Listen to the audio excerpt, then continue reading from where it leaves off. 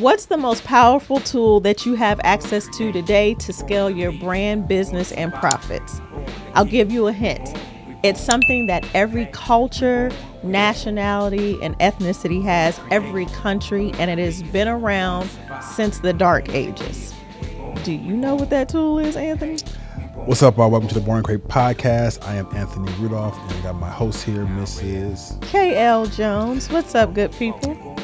Everything's well. So that question is it's a big question.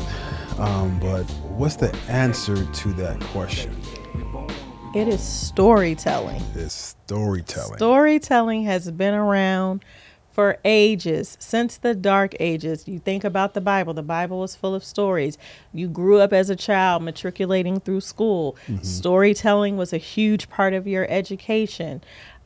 Being in the workplace, we hear stories all of the time. If you watch television and film, storytelling is the genesis of entertainment and everything that we do and say, whether it's a commercial, whether we're at the family reunion or cookout. There's always stories that are being told, right? Yep. But most business owners do not have an understanding of how to leverage storytelling to really massively and exponentially grow their brands, their business, and their profits. So that's what we're going to talk about today on this episode of the Born to Create podcast. Don't forget, we were born to create, so don't you dare put us in a box, and don't you allow anybody else to put you in one either, because you too were born to create. Yes, we're all creators in our own way. Yeah. We have that. We're all given that gift to create. So why not use it? Absolutely. Right? So if you guys want to learn more and be more and connect more with Elle and I, we have our Born to Create exclusive membership where you can connect with us directly. We have a community. You can learn how to build and scale your business to get to 4 figures, 6 figures, 7 figures, whatever you want, you can do. But we teach you and guide you through everything you need to know about building a successful brand. And we use storytelling as one of the anchors as far as what we teach. Yeah, all right? Absolutely. We do. So I had thought about storytelling. It reminds me of sales, right? People say, well, you know what? I hate to sell. I hate selling. But if you think about it, we sell in our everyday life. We do. We sell our boss on taking a day off. We sell our spouses. We sell our kids. We sell, right, without knowing it. But when it comes down to making money selling, we kind of get like I nervous and don't like it. Same thing with stories. We're constantly telling stories to people in our lives, our kids, our spouses, our friends. We're telling stories. But when it comes to making money, we feel like our stories are boring. They have no impact. So I guess it's more like how you look at what your story can do for you, right? And if it's natural, it's natural in talking to your friends. It's natural in talking to your spouses. It's natural in talking to your coworkers. And it has to be just as natural as when you're building your brand and building your business. Yeah, right? And one of the surefire ways to do that, you talked about how it's natural for us to talk to our family members and our friends and, people that we're close to, even our neighbors. Well, you build that connection with your audience the same way. It's through the power of storytelling. Yeah. When you focus on story, and you've brought this up before, Seth Godin came up with the phrase facts tell, stories sell. So story selling is really a big buzz now in the marketing space, but it's because it's true. Yeah. I'm someone who does not enjoy sales. Yeah. I don't consider myself a salesperson, regardless of what my family and friends say. You're a salesperson. Go ahead. But I love storytelling. Yeah. That I resonate with. I am a storyteller, bona fide storyteller. It's something that I enjoy. Storytelling has helped me personally navigate through trauma, traumatic experiences and setbacks and difficult situations in my life. So I understand the powerful transformation that happens within storytelling. So it only made sense for me to integrate that technique into my business as, a business leader, as a brand strategist and a media expert. But here's where most people miss it. And you touched on it a little bit. Is that people think that their stories are boring, so they don't really feel like they have a story to tell. Actually, most people think that storytelling is stupid.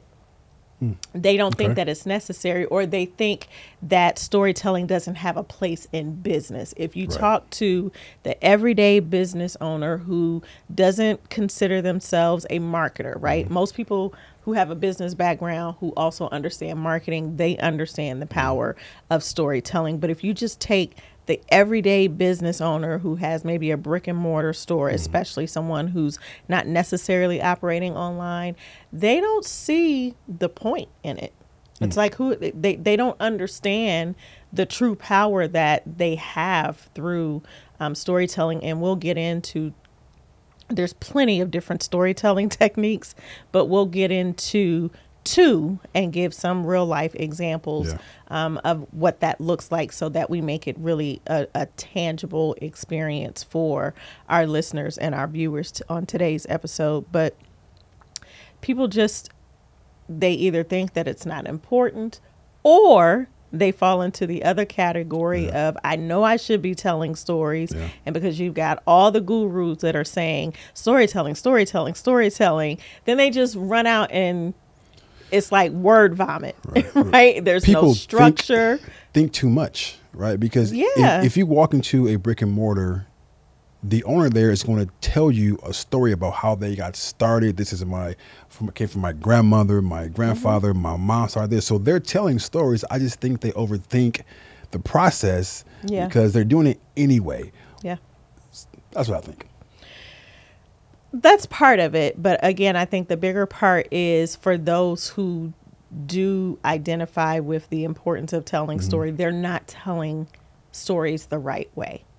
Okay. And so there's a huge opportunity for people to learn the different storytelling techniques, to learn the different storytelling formulas and frameworks, which we share, you know, within our membership. But not only, it's not what we just teach, it's what we live. It's what we actually apply in our businesses, you know, in our business partnership, but also in our respective businesses as well on a daily basis. So let's get into two storytelling frameworks or formulas that we're going to talk about today. One is the hero's journey. And there's a gentleman by the name of Joseph Campbell. I believe that's his name. If it's not correct, we'll make sure we put the correct name in the show notes. But he is the author of The Hero with 1,000 Faces. Yeah. You familiar with that book? I am. Okay. I was going to say The Hero with 1,000,000 Faces, but it's 1,000 Or that. faces. or that. Either one. It'll be A million in the is show better than notes. 1,000. A million is better than 1,000, right? And so, but my point with that is that he came up with this framework for storytelling called The Hero's Journey, and it is actually one of the most popular formulas there is. We see it in films, we see it in television all the time. So usually there's a protagonist, right? And then with the protagonist, there is the departure from their normal life or, you know, circumstances. And then there's this middle part where it's like the intention, something happens, right? And then the end result is like the protagonist's return from who they were before. So let's put that framework kind of in a real life example. Okay. All right. So my hero's journey, and this is actually one of the primary storytelling frameworks that I use in my own personal brand and business that has helped me to grow very rapidly. So much so that I've garnered media attention, earned media attention, because there's also paid media attention, which we'll talk about on another episode. But in 2009, I relocated from my hometown in Columbus, Ohio, back to Southern California. And I say back to because although I was born in Ohio, I was raised between Ohio and California, literally back and forth. Wow. Okay. So, but throughout that entire time, I've always been acting. I've always been in the creative arts. My mother had me, you know, I did beauty pageants, and I was in dance classes. I went to dance school. I went to etiquette school. I was in acting, choir, anything that was creative based.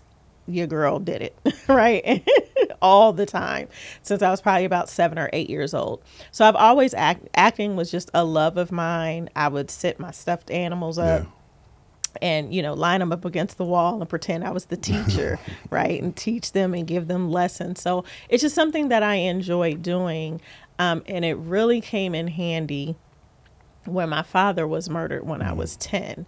And it's so funny because recently my mom and I were having a conversation about the day's events that we learned that my father had been killed.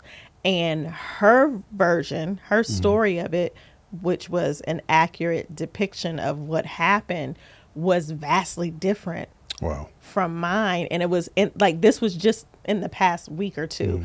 And it was in that moment I was like, oh my gosh, I really dug into this story because I told this story about what happened to myself to protect myself. So the reality is that my mother called my great-grandmother to give her our new phone number. My story was that I had friends over for a sleepover and my great-grandmother called and I picked up the phone at the same time as my mom. And on the other end of the phone was my great-grandmother saying, James has been shot. And my response was, is he dead?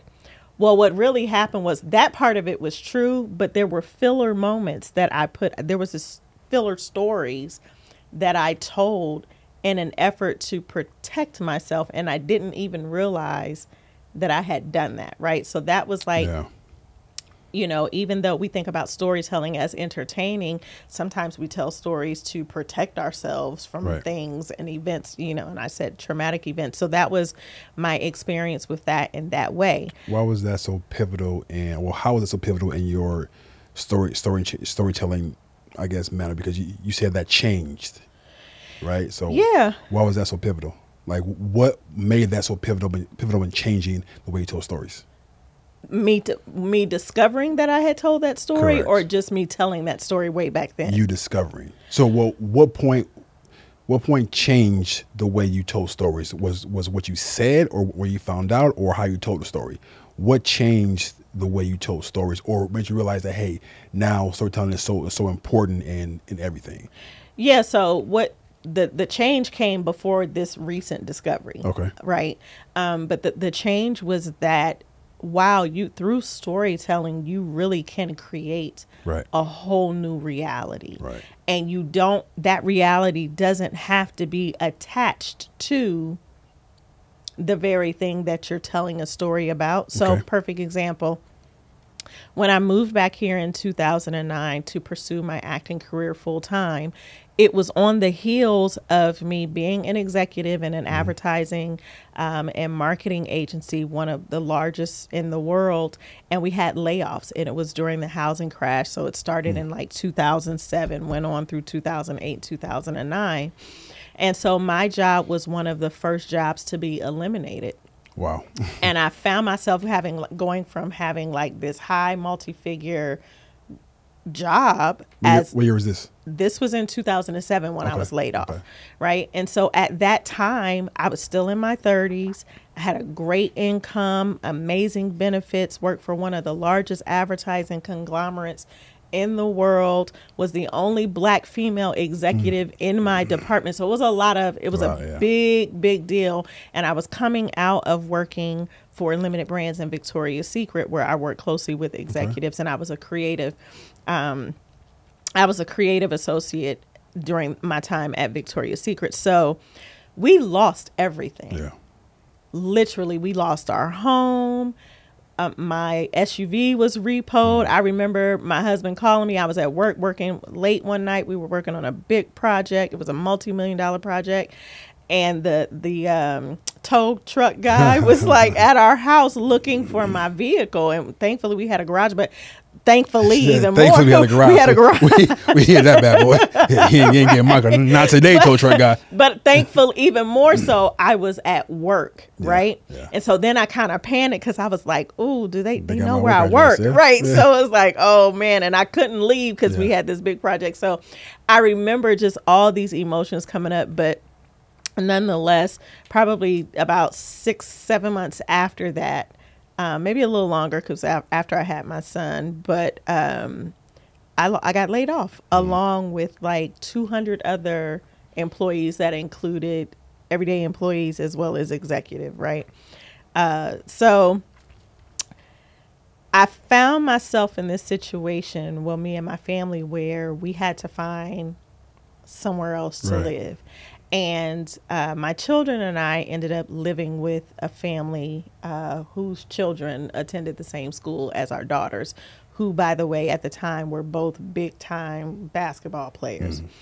So I took a job at McDonald's because that's all that I could. Okay. It was all that I could get. Like, no one was hiring. And I was overqualified for everything, but I knew that I needed to do something. So I was working at McDonald's, making $12 an hour as a manager. Holla. That's a story for another day. But at the end of that time, as it got closer to the end of the school year, my friend who we had moved in with, she was like, "You're so talented. Like, I watch you do so much, and I don't want you to start allowing yourself to be defined by what you're doing right now, like what you find yourself having to do right now." And she's like, "Your mom lives in California. Why don't you go there and like pursue your acting career full time?" And at that time, I didn't know that part about you. You did? I had no idea. No. All this time? Did not know that. Oh my gosh, I swear I've told this story a million times. Not to me. But at that time, I was not even thinking about pursuing acting full time because I was okay with what I was doing in media at that time. So I was still doing media at our church. I was still an on-camera talent there locally. I was still doing like independent films with, other local filmmakers and whatnot. So I was cool with that.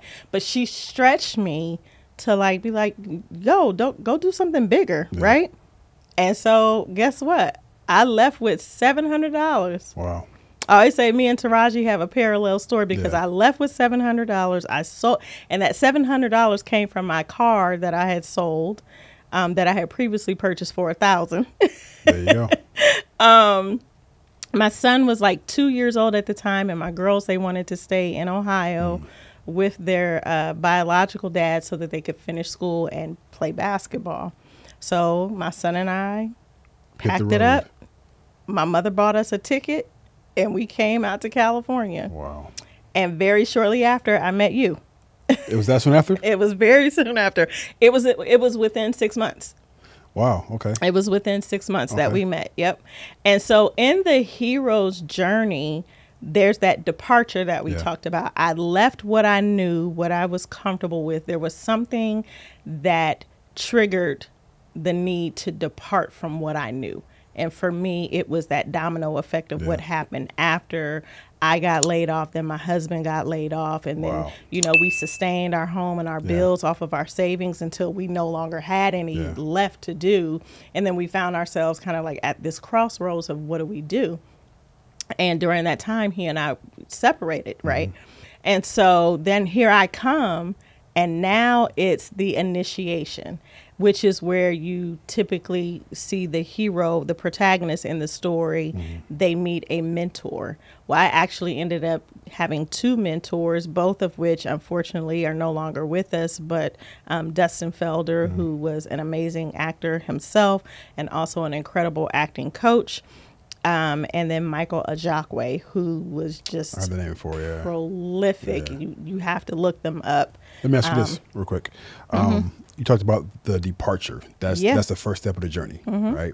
So that departure. So what if someone's saying, you know what, I don't have any physical thing that I need to depart from. So can that departure also be emotional as well? Absolutely. Okay. So it can be physical and emotional departure. Yes, okay. yes. Because good. And that's real. Like, departure looks different for each people. It's not just the physical, like leaving one location and going to another. It could be departing from old behaviors and habits or relationships. You know, the departure will look different for each person in their story, right?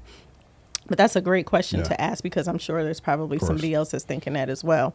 So when we get to the initiation part, there's the mentorship that happens. And so both of these gentlemen took me up under their wing. They saw something incredible in me, something that I didn't even see in myself. And during that time, I also met you. Right. Right. And I think you're a third mentor, just so. well, yeah, you were in some ways, actually. Yeah, no, I'll give you that. Okay. I'll give you that. I mean, it was amazing because I met both of them through Don B. Welch, who had an event in LA. So I was here, like where we live, it's called the Inland Empire. And to go to LA, that's at least an hour and a half drive, right? Is he around still, Welch? Don B. Welch? Yeah, okay, cool. yeah. And so I was just driving. I was going, like, I'd use my mom's car to drive to LA because that's where if you were going to be in the entertainment industry, you pretty much had to be in Hollywood. You had to be in LA. So that's the commitment that I made. And during that journey, I met these two gentlemen and then ultimately Anthony, and they really spearheaded, like, God used the three of you to really catapult my career in the industry, like, quickly, where I didn't come to Hollywood necessarily knowing anyone that could put me on. And it's important to note that during that time, I was also quickly approaching my 40th birthday. Wow. Okay. So that was the other thing is, like, that's not the norm for somebody close to 40 to then come to Hollywood and think, I'm gonna make it big in Hollywood. I know several who've done that. They've done it, but that's not the norm, and we don't often get to hear those stories, right? What we hear is like the bushy, bright-eyed tale, young person that was like, I didn't go to college, and I decided to go and pursue my career, and I went and slept on my homie's couch for a little bit, be a waitress. I didn't have that luxury because I had a 2-year-old son in tow who was about to be 3. And I was facing 40. Yeah. You know what I'm saying? So that happened, and those mentors helped to catapult me in a way that I would not have been able to on my own, and very quickly. And then you cast me in 3 different projects. 3, okay. Right? Was it 3 or 4? I think it was 3 for sure. Yes. And I think the third one was the big project with, opposite of, and you can say the name if you want to, but opposite of 2 big celebrities, right? And then I disappeared. You disappeared. Where the heck did Elle go? So it's interesting because I don't think we've had this conversation where you've shared your perspective on things. Like, I've talked about what I was going through and how I disappeared, but I don't even think that I had shared with you that I even had lupus. No, you did not. So what did you think? Because I just stopped, like, I fell off the face of the earth, and no one heard from me with a good reason, and we'll talk about it. But what was your perspective? Now you're taking me way and if you don't remember, it's cool. So I remember that we had the project, and that we had our big table read, and everybody was there. After that, I'm not quite sure what I was thinking, but I knew that you were gone. And I know phone calls and emails and all that were unanswered. So I don't remember my exact thought back then, but it was like she just disappeared. She was gone. And back then, I didn't know your husband, so I couldn't call him and find out, right? Or even your mom. I didn't know anybody. You didn't know it, yeah. So you were just gone, and I was left. Okay, we have to recast this character. Right. But I don't remember my exact mindset back then or like what I was thinking. You disappeared, and I wasn't sure, like, what happened. All I know is, like, what? We got to recast the character. Yeah. Right? That's really all I know, because back then I was in producer mode. Right.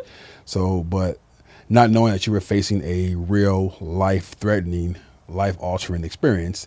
But we're back. We are back. And that leads me to the return. Okay. Right. The return. So we have the departure. Yep. And then the initiation. Now we're at the return. Now we're at the return. So that was 2011. Okay. When I ended up in ICU fighting for my life due to severe lupus complications. And it turned my entire world upside down. Of course. It was also this major revelation that I had that my entire identity was wrapped up in being an actress. So I didn't even know who I was outside of being an actor. And so that made it extremely difficult for me to just really understand, like, what's next for me. And And so fast forward to, I believe, 2012 is where you and I ran into each other at the grocery store. I do not remember that. You were walking towards the grocery store door, and I was behind you. I was walking, actually, because I lived very close to, and I was going on a walk with my son, and the grocery store was very near. Stater Brothers. Yes, Stater Brothers. Off of and I said, God, this guy looks so familiar. Yeah. So keep in mind, again, at this time, we had just worked together. We didn't have like a close relationship. And I said, God, he looks so familiar. And then I was thinking, you ever see somebody, you're like, what's their name? What's their name? What's their name? So the other part of what was going on with me was that I dealt with a lot of memory loss too. So it was just like little simple things that I would normally know. I just didn't even remember. I'm learning so much. And I was just like, no, I didn't remember your name. I was like, hey, or I think you might have turned around and you saw me, and like we were just like, yo, what's up? So there was this reconnection that took place, and I remember there was a period where I was like, I can't remember his name. Yeah. And I don't know if you've ever found yourself in that situation where you're hoping the other person says their name so you don't have to say, what's your name again? Yep. Well, that was me that day. But what happened was so pivotal. It was not only that we reconnected, but we both reconnected at a time where we were pivoting and doing some things.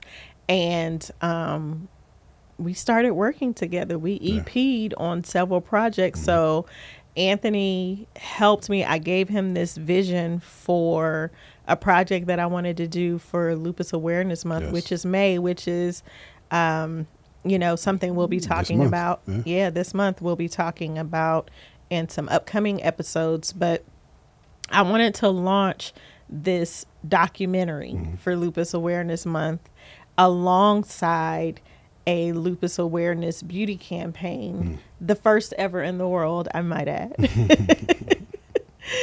which garnered the attention of L'Oreal Paris Woman of Worth, which I'm very, very proud of. So we launched a national campaign that included the educational documentary as well as the lupus awareness beauty campaign. And that kind of just was the foundation for everything that grew. And he's been my brother, my baby brother, ever since. I'm older than you.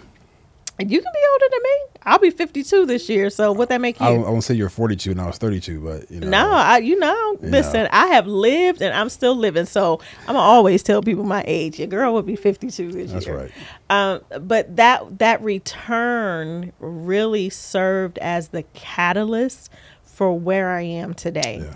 Because coming back outside, finding my way back within humanity was very difficult because everything about my life, everything about my physical appearance had changed so drastically and significantly.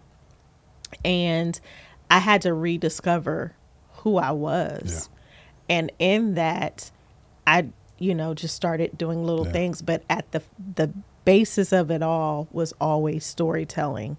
So as a way to heal and kind of help myself navigate, because I was looking for lupus support groups, and everyone that I found online, it was just full of doom and gloom. It was really sad. And I knew that in order for me to survive emotionally and mentally, and to get my body to where I needed it to be physically, I needed to be in the right type of environment. Right. And I wasn't finding that online. So I just grabbed my Toshiba my Toshiba laptop one day, and I pressed record, and I just started recording myself, sharing my journey and my story. And then I published it to Facebook. So this was before there was Facebook Live or live on any platform.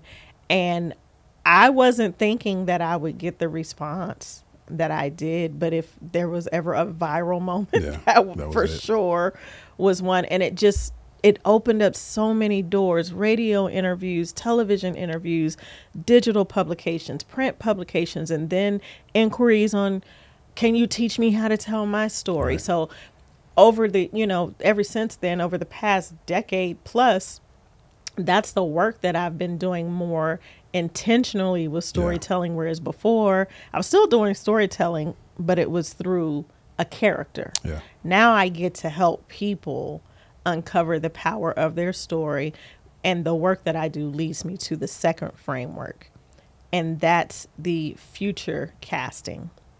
Oprah Winfrey is a great example of that. You think about the most not just entertaining but inspirational, like Les Brown, he's another one.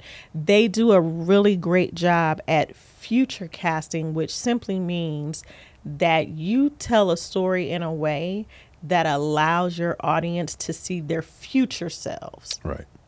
Not see themselves where they are, Right. but where they want to be. Which is right? super important. Which is super Yeah, important. yeah. So the two frameworks that I use the most in storytelling is the hero's journey and the future casting, because it allows me to take people through the journey of being the protagonist, Right. the departure, the initiation period, and then the return.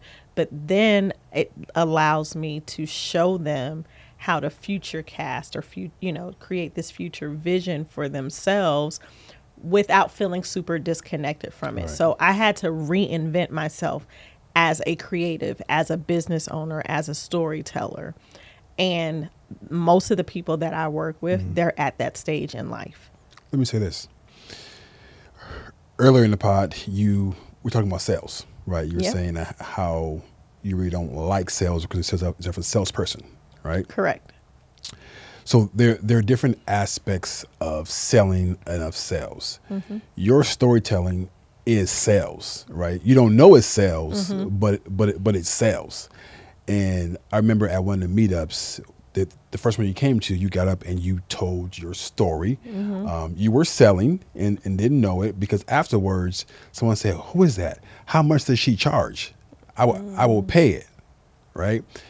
So when we talk about sales, it's like whatever you're comfortable with, right? Yeah. And you're comfortable with telling your story, talking about your experience, and let people see like the real you, who you are, what you've been through, and that's your way of selling. Yeah. Right. And so I would say now that you love sales because your selling is telling your story, right? That's sales. Yep. But yeah, I want to throw that in there because you're good at it, right? But you have your own method of selling. I have my own method of selling. Right. Yeah. Right. So if you say story selling, I'm cool. Story selling. But if you just say selling, I'm like, Story selling. not so much. Right. Well, we've had conversations about this before. Yeah, but we go back. Yeah. Listen, you are not the only one. Like I think I have Yeah. in my other business, we've talked about before on the podcast, and I was talking to a prospect and I was saying like, I don't like sales. Yeah. And they would like, "Sis, you really are a great salesperson because you have sold me on this thing." You like bills better? You like bills better? Absolutely not. There you go. No. you gotta pick one: sales or bills. Sales or you can't have them bills. both. I got plenty of bills in Right. my life that are like Uncle Right. Bill, Cousin Bill, but right. I don't know. Yeah, but the thing about being a part of your story is really being authentic, being vulnerable, and being congruent with what you've been through. A lot of times, our story, we think, okay, if it's not boring, then okay, you know what, my story is so traumatic, so bad. I've been through a lot. No one else has been through this, right? But that's not true. No. That's not true. So people are waiting for permission to tell a story or say, you know what, wow, I've been through the exact same thing as Elle or Anthony. I thought I was the only one. And we get to a point where we think we're the only one that has experienced that exact same issue in our life. Right. But it's not true. Right. Which is why I always say your story might be about you, but Right. it's not for you. Right. It's not for you. It's not for you. It's for somebody else, because I have tons of stories that I can just talk about. Like, you know what? I thought it was just me going through that. Right. But it's not. So talk more about the journey. Well, the journey of storytelling or mine Yeah, with that. You were saying that the departure. Yeah, so the departure is the end part, right? And then future casting. the future Okay, that's casting, wrong. right? And so what I'm able to do with that and my framework is talk specifically to people who find themselves, and more often than not, they are women over 45 Okay. who find themselves at a pivotal moment or season in their lives where they're having to reinvent themselves, but they don't know how to. To your point again about the storytelling, they might not feel like their story is powerful enough or that they even have one.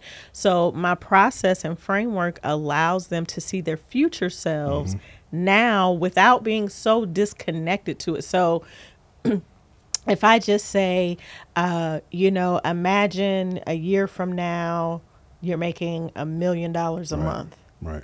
Well, that might, be exciting to somebody. Right. But if I reframe that through story and create this visual picture of, imagine you're on vacation with your husband, or, you've been able to take your teenage son and his friends to Dubai for 30 days to vacation. And we're talking about more specifically the vehicle being podcasting, right? And I take them on this journey through storytelling of all the beautiful things that are happening in their lives as a result of them leveraging podcasting to share their story, their message, right? It's not just about the end result being $1 million a month. It becomes the journey, who you have to become, who you get to become in the process, the things that you get to do, the experiences that you get to create, not just for yourself or for your loved ones, but even for your community. Those nonprofit organizations or causes that you care so much about, now you're able to give more time and funding to those things because you now have this time and financial freedom to be able to do that. And the reason why you're able to do that is because you've leveraged this powerful tool of storytelling and podcasting to scale your business, your visibility, your reach, which also storytelling makes you relatable. It creates credibility and authority in your space. So even if it makes you valuable, it makes you valuable. Very valuable. You're an asset, like an irreplaceable asset, because here's the thing. You could have two people that have very similar experiences, but their stories are going to be completely different. And your story is like your fingerprint. Even twins don't have that. They have the same DNA. They might have the same looks, but their fingerprints are different. Everyone has a different fingerprint in this world, and it's unique to you. That's what your story offers you, right? And sets you apart. So being able to leverage the power of storytelling and podcasting, or storytelling in media as a whole, is one of the things that I do and we do collectively to help our clients be set apart in these crowded, oversaturated marketplaces. So it doesn't matter what industry they're in, they're still going to stand out. When you start to speak to the heart of who a person is through story, that's when you see the difference.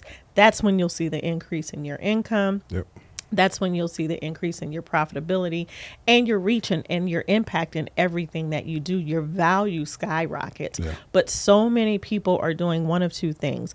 They're either telling stories the wrong way. They're telling stories they're doing it for the wrong reasons. And they're telling it from the wrong place with no strategy, no framework, no understanding of storytelling formulas and how to really make a connection with people. Or they're just sitting on the sidelines like, oh, my story's not good enough, or I'm not a good speaker. Everybody has to learn. Most business owners, we're kind of like, I guess I'll say brainwashed, for lack of a better term, brainwashed in thinking that it's a one size fits all. Every business treats a business like a billboard business. Well, I'm gonna just set up a sign on the freeway, and whoever drives by, that's my customer. And something that you said was super important is that you were looking for people who are 45 and older, who are women, right? So you knew your customer, you knew your avatar, and most business owners have no idea who they're selling to, who their product is for. They put up a sign, open a website, click open, and thinking that everybody that walks through their door is their customer. You may make a few bucks, method. right? You may make a few bucks, but that's not long lasting scalable business. You have to know exactly who you're talking to. And one thing that you said before was that made me think is like you tell your story, but it's the story that you should be telling, because we can say anything. We can talk about whatever, the weather, or we can hold back and not be vulnerable. But what is the story we should be telling to our customers, right? Absolutely. And most of the time, your customer is who you were 2, 3, 4, 5 years ago, right? Yep. Because you created a solution for yourself, and now you're able to take that solution and sell it or give it away or speak about that solution to people that you want to bring into your business. And speak authentically. Yeah. And that makes business, one, easier and more fun. Most business owners actually hate what they do, right? So I'm like, okay, if that's the case, then just go back to your job, because it will be easier, right? If you're in business and doing something that you don't want to do, then you might as well go and get a job, because that's where that's the feeling. Go ahead. Is it that they hate what they do, or is it that they love what they do, but they didn't anticipate all the other things that come with what they need to do to do that thing? So, i.e. marketing, i.e. sales. A lot of times we just think, I'm passionate about this thing. I know I'm really good at it. I know I can help people with it, but then you don't factor in all of the other things that makes you hate it in the long run. That makes you hate it in the long run. Yeah. So I 1,000% agree with that. I want to go back to the ideal. We've heard ideal client, ideal avatar, ideal customer, whatever terminology you all relate to. But think about, again, the storytelling. Think about your most favorite film. Right. There's a reason why Mario Brothers is holding at the #1 spot in the box office with over $1 billion in ticket sales. Hear me. It's 7 billion people on the planet. $1 billion in ticket sales. Now, Mario is not a real character. He was a real character when I was on mushrooms. Oh, Lord. These people. This is a drug-free podcast. Plant medicine. Go ahead. Ooh, he always throws something left, and I'm just like, what's it going to say today? What's it going to say today? But my point is that they uncovered a really powerful way to not only tell this incredible story, but they have an avatar. They created a character that they knew, whether it was based on nostalgia, because to your point, we grew up on Mario Brothers. My kids grew up on Mario Brothers. So there's a sense of nostalgia that's there, and they appeal to that part of certain people, plus the kids that are coming up. So they had a very clear understanding of who their ideal avatar was. And it's one person.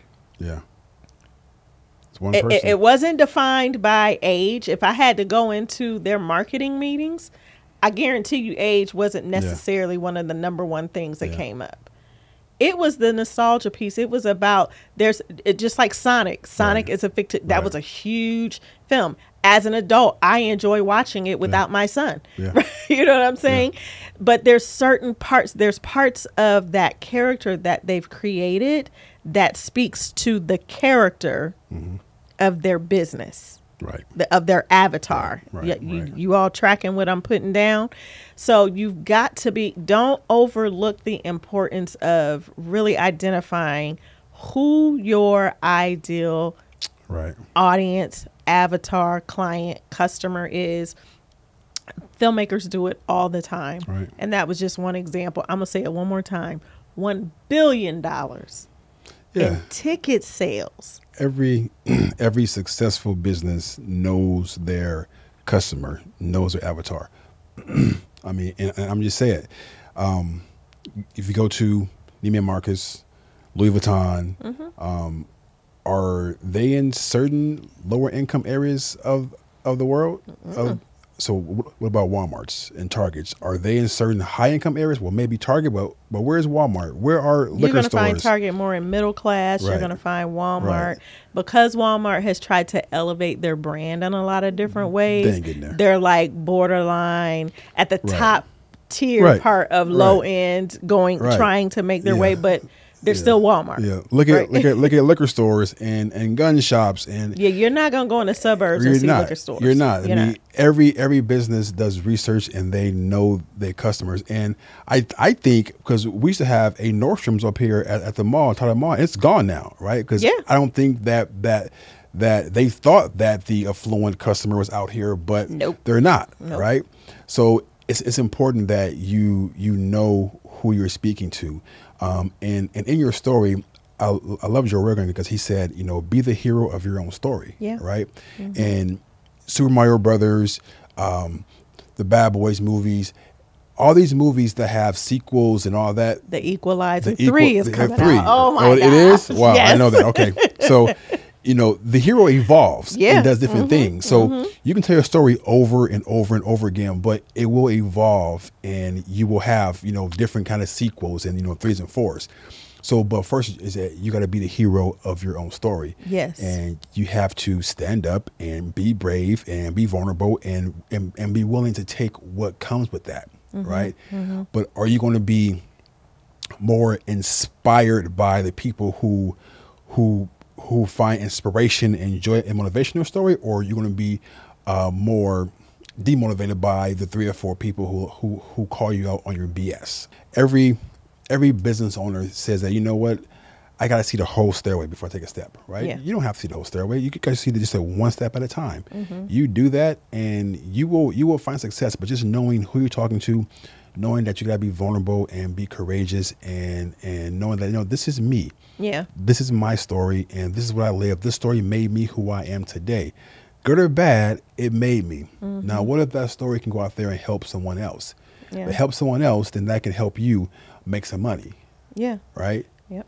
And you're absolutely right. I want to kind of pause here for a second because we've seen it happen a lot. One of the worst things that you could do is embrace the truth of like storytelling is something that you should be doing as a creator, business owner, corporation, but then you tell these manufactured stories.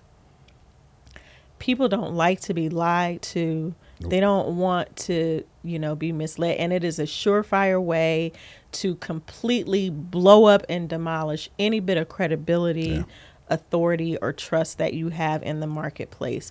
The better thing to do is, and again, and I've shared this, in the past where most people think like there's only 1 or 2 storytelling frameworks or formulas. There's more than the rags to riches. You might not have a near death experience that you need to talk about, but it's important to make sure that you understand the different types of stories, the formulas, and how to craft your own story in a compelling way that really allows your audience to see themselves in your story. Because again, it might be about you, but it's not for you. Yes. You'll see much more longevity. You'll build incredible trust with your audience, and with trust comes community, and it's all the things that we're really, really passionate about. So in our show notes, you'll have the link to, get your copy of the Brand Story Profit Guide, which is a comprehensive guide that teaches you not just why storytelling is really impactful and powerful and why you need to be telling stories now in 2023 and beyond, but it'll give you some really great real life examples of how other brands and corporations have used them, and begin to, get you to thinking about how you can incorporate storytelling into your own marketing. We have worksheets in there that you can work through and jot down some information and your ideas as you're, going through the guide as well. So make sure that you click the link that will be provided in the show notes for you as well for that. But yeah, you got to get out of this mindset that you have to look, be, and sound like someone else. I don't understand why people want to do that. Like, you are unique. You are a unique being. You're not a monolith. You have so many different layers to you. There's layers to your story. Like I told you just two different stories, maybe three, right? And people get tripped up on, well, I have a lot of stories to tell. I don't know which one to tell. What season are you in? Season are you in? Yep. What's the goal? What's the end goal for this thing right now, right? But that's my take on storytelling.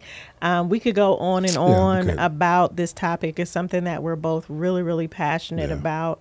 But I know that we provided, some really valuable insight on how to leverage storytelling, why storytelling, and gave two really tangible examples of two really powerful and impactful storytelling frameworks. So I'm super excited about that. Yeah, same here. And storytelling is something that every business needs, and you have to have if you want to get to the level that you want to be at, right? And we actually walk you through step by step in the membership area on how to tell an effective story. And Elle does an amazing job on really building your anchor story, right? Yes. Mm-hmm. So, but that's reserved for our exclusive members. So down below is a link to join our membership club. You will not be disappointed if you want to build, scale, grow, and achieve levels that you have not achieved now. Join us in the membership area, and we will see you on the other side. What you got to say in closing for us? As always, thank you all for tuning in, whether you're listening on your favorite podcast platform or on YouTube. We really appreciate you taking the time to spend with us each week, checking out each of our episodes. We have so much in store for you all. We're excited to continue to serve you through this platform and really look forward to continuing to build community with you. This is where we come to talk all things creation. It's the #1 podcast for creators in the world. So if you want to learn how to scale your brand and your business, again. It's #1. Ooh, I think it's the #1 podcast for creators in the world. Yes, this is what we stand by. We don't just come and talk. It's an unscripted show, but we take the time to prepare for each episode. So we're doing deep dive research. We're looking to see what are the things that you all want to learn about. What is going to serve you at the highest level right now. So with that, we want to always invite you to talk to us, talk back to us, get with us on social media. You'll see our social media handles listed, but let us know, what is it that you want to learn more about or hear from? Who do you want to hear from? Because we have some exciting guests lined up for upcoming episodes as well. We just want to thank you for being on this journey with us. Make sure that if you're listening, you rate this podcast, please subscribe to the podcast, share with your family, friends, co-workers, neighbors, your colleagues, your partners. Share with your kids, teachers, anyone that that is a creator and has a story to tell. We want to welcome you all into this incredible community. We were born to create, so don't put us in a box, and don't you dare allow anybody else to put you in a box either, because you too were born to create. Thanks for tuning in, and we'll see you on the next episode of the later. Born to Create podcast. Take care, guys. We love you guys. See you next episode. Have an amazing day, week, month, wherever you are. Enjoy. Bye. Peace.